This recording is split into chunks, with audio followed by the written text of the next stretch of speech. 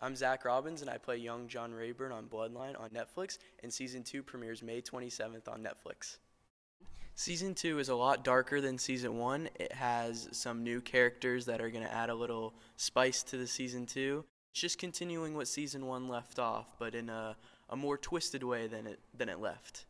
Filming was cool. In Season 2, we got to do a lot more than Season 1. I had a lot more dialogue, a lot more actions, and some really cool beach water scenes.